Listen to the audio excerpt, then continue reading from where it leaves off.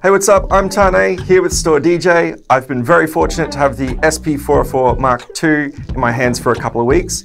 And today, we're gonna have a really close look at my 5 favorite new features. First off, we have the new high-resolution OLED screen. 404 enthusiasts rejoice. No longer do we have to decipher the alphanumeric screen on the SX, the A, and the OG. Like, what does that mean? Navigating menus is an absolute breeze now. We can dial in parameters such as the envelope attack, hold, and release settings. So we can soften this hi-hat and turn it more into a shaker. The new sample chop feature is an absolute breeze with the screen. We can now load up a sample, hit chop, chop either using the pads or we can do it by time division, level, or transient. This one I might do time division.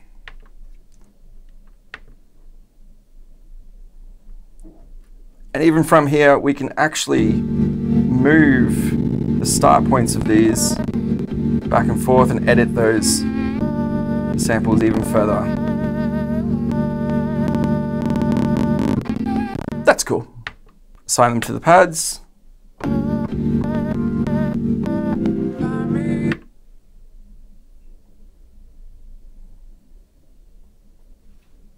Cool, now we've got our chops.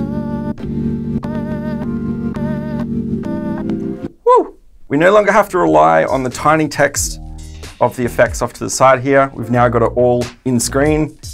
We can pick them from here, and it even tells you what effect is currently selected. As well as all the practical visual feedback that we get from the screen, we've also got this lovely little customizable screensaver. Number 2, upgraded pads. We've got 16 compared to 12 on the original. They are now velocity sensitive. We can also play things chromatically. Woo! We have choke groups or mute groups.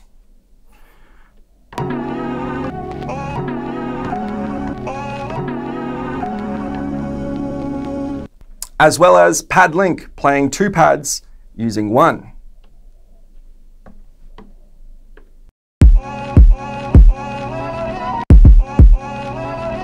I absolutely love the feel of the new pads. Not only are they great to play with, but they look great as well. Love them or hate them, the clicky button style pads of the OG 404 are no more. Number 3, effects. The Mark II has had a massive upgrade with the effects engine. The original only able to do 1 effect at a time. The Mark II now has a complex bus system. By going into the effects settings, we're able to get a better understanding of the effects system. So bus 1 and 2 can be in series or in parallel. And the master bus system, bus 3 and 4, we can save our favorites in there. They can also be modified by going across to the tabs and changing the effects here, and then changing the parameters. We can even modify the direct effects buttons on the outside. We can change them to whichever effect we like, or we can keep them as the original design like the OGs. As well as the bus effects, we've got a whole bunch of input effects that we can use, including vocoder, guitar amp simulator, and heaps more. So what is a bus effect? In the context of the Mark II, it's just a point that we can send specific pads or tracks to. Having multiple buses means that we can separate pads to have different effects. In the case of this one, I've got these 4 pads being sent to bus 1 and these green pads being set to bus 2. Bus 1, I've got a reverb, and bus 2, I've got a tape echo. I've got bus 1 and 2 playing in parallel, which means they won't feed into one another. They both go into bus 3 and 4, which means that we can apply our master effects, in this case, a compressor and the 303 vinyl simulator, giving it some extra juice.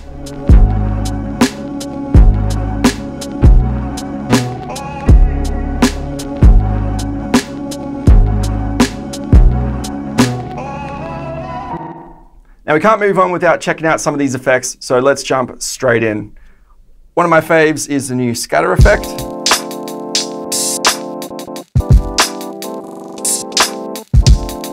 Having various parameters to really get interesting, glitchy results.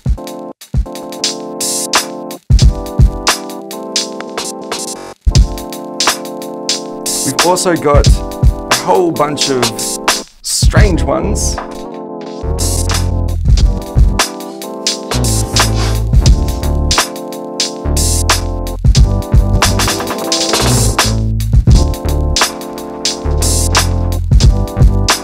Another favorite is, oh, SBF. I don't know what it means, but it sounds cool. The lo-fi junkies out there will absolutely love the new cassette simulation.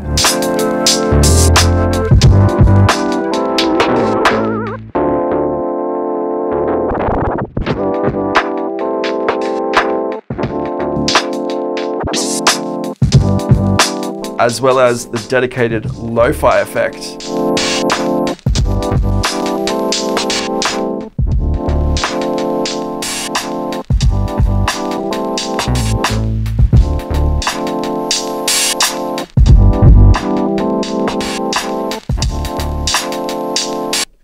But wait, there's more.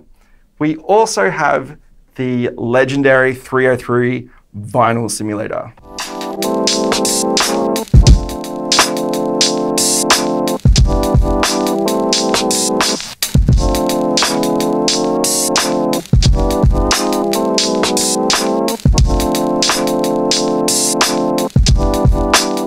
That compressor is so buttery.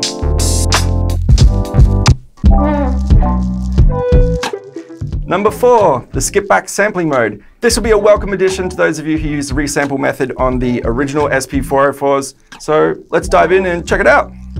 How it works is it's always listening to the master channel, which is a little creepy, but it's delightfully handy. So here's a beat I'm working on. I want to resample this onto another pad. So I just drum away.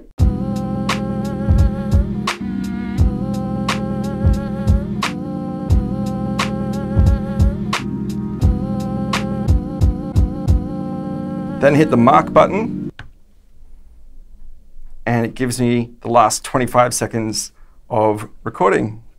I can then dial in the start and end times.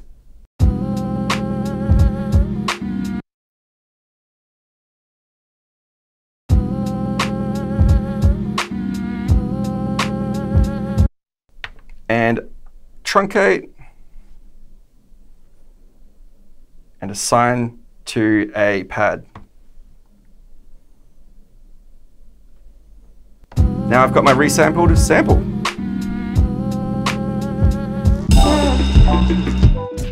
Number 5 is DJ mode. This is an unexpected addition to the Mark II, which I've been having a lot of fun with. By hitting the D and E buttons here, we're able to get into DJ mode, which gives us a 2-deck DJ system. We've got channel 1 here and channel 2 here, and each button has alternative functions on it. Another great little addition to this is the cue function, which means that we can actually cue tracks through our headphones before sending it out to the master. By hitting the cue button, it means that it will be playing through the headphones, and we've got our cue mix on the right here. So listen to just the cue, or the master, or somewhere in between. So let's have a listen to these beats.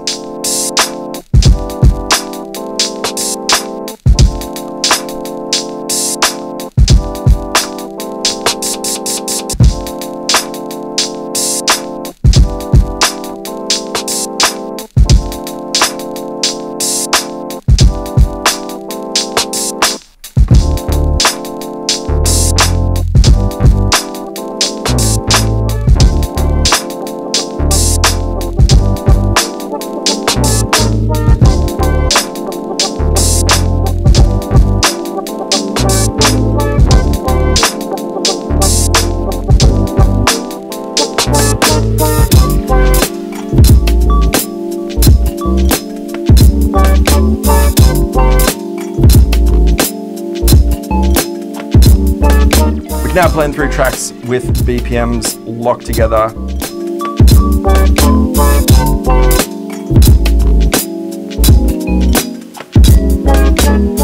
DJ mode is a lot of fun, and it's just another way to be rocking out live sets with your 404.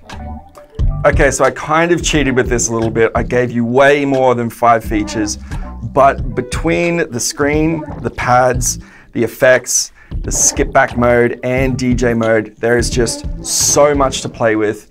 I'm actually a little heartbroken that I have to give this back. That's it from me today. I hope you enjoyed the video, and I hope you'll enjoy the Mark II release as much as I have. If you're feeling kind, please like, subscribe, and share this with the homies. I'm Tarnay. Peace out.